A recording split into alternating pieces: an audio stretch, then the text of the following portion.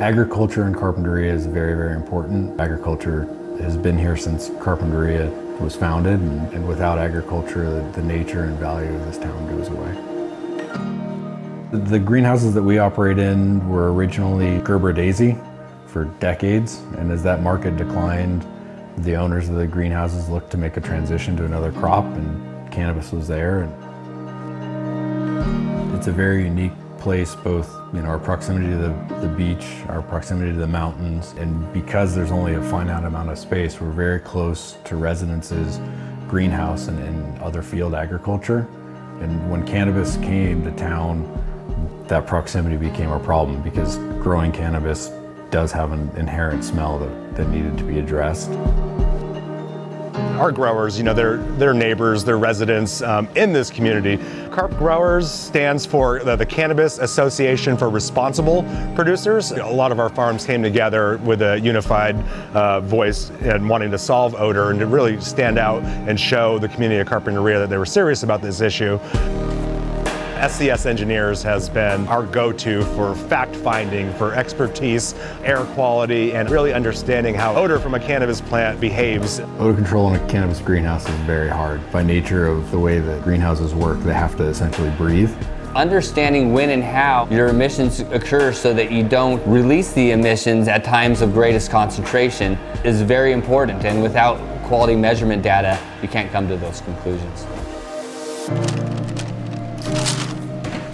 This is a lung sampler that we use to collect grab samples from the ridge vents.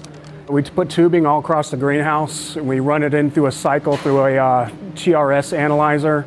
We've essentially built a state-of-the-art, one-of-a-kind measurement system for measuring the total reduced sulfate emissions from cannabis down to the part per billion level with as low as a 1-minute response time. So we're capable of generating high spatial and temporal resolution. If you're just grabbing a sample that's time integrated, you miss the details, and we like the details. We want to see the spikes. We want to see the drops. We want to see what's happening and try to understand exactly why that is. And maybe this is a roof vent opening. Could be. If it's 50 here, it's not going to be 50. The moment it reaches outside, it's instantly cut in half. Yeah, we've made some breakthrough discoveries, I think, that we can exploit. We were able to find out that the sulfonated compounds are a significant component of the emissions from cannabis, specifically mercaptans and thiols. We were able to actually demonstrate the plants behave differently different times of the day. From the continuous measurements, we have learned basically the dynamics of the greenhouse, when sulfur contents are the highest and when terpene levels are the highest and when odor content is the highest. Growing, harvesting, processing, drying. These different phases all have different odor intensities, especially when the plant is agitated. Just the general practices of these greenhouses create fluctuations in odors just because of what they're doing on a daily basis. We can sort of predict when their highest odor levels will be based on the sulfur concentration.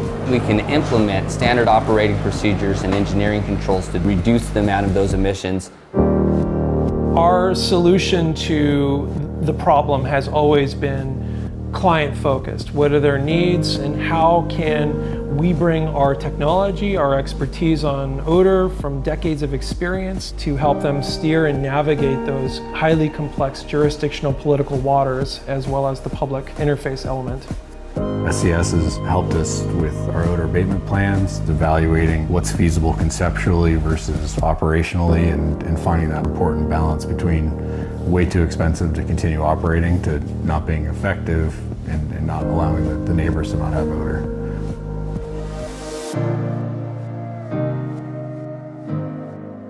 Basic principle of the machine is that the inlet is on the top, so the air goes in here, goes through the filter, through the ionization, second stage filtering. I think it's one of the best machines to remove the particles and also for odor in general. We tested different types of filters and we tested different types of end filters, and this is where SCS came in as well. Working together with SCS helped us make a better unit, better scrubber, mainly because we're sharing the data, and all the data we're receiving, we really want to make it better and better. I feel we have the best product in the market this time, and it's mainly because of the data we're receiving. We're a data-driven company. We've tested the effectiveness of these scrubbers that they've put in a lot of these greenhouses. The best thing that we can do is have great verifiable data, and that if people can trust the data that we do and the processes that we use, and that if we stay open and honest with everyone, and that's the kind of data that I want to produce and build the confidence in our clients and the community. As an association of farms, we've found it really valuable to have a third-party qualified engineering firm like SCS providing services for collecting data and validating odor abatement. We've really been able to build that level of trust. SCS's history with the county and in the region has created a credible third party that effectively communicates very technical topics in a way that people in the community can understand. There's been times when SCS has said, this is purely not feasible to request by the community, and it's been accepted because of that history and relationship with the community. This group of experts, they've been in the county, they understand land use, they understand regulations. Our clients can go to whatever regulatory agencies and approach them and say, hey, we're taking care of business here. It's a lot easier to talk about cannabis odor abatement and how proactive and serious you are about it if you are able to show improvement. That's indisputable. The trend line has gone toward less cannabis odor in Carpinteria Valley. Odor in Carpinteria has gone from really bad to better. It's not fixed yet, but as we make these incremental improvements in technology and operation, I'm extremely optimistic that this may be the true solution to odor in Carpinteria. SCS we're one of the leaders right now. There's communities out there being impacted. We need to take this knowledge to help other people throughout the country. I love being able to help people. It's super exciting. Having SCS involved has made the future of cannabis farming in Carpinteria Valley that much more achievable.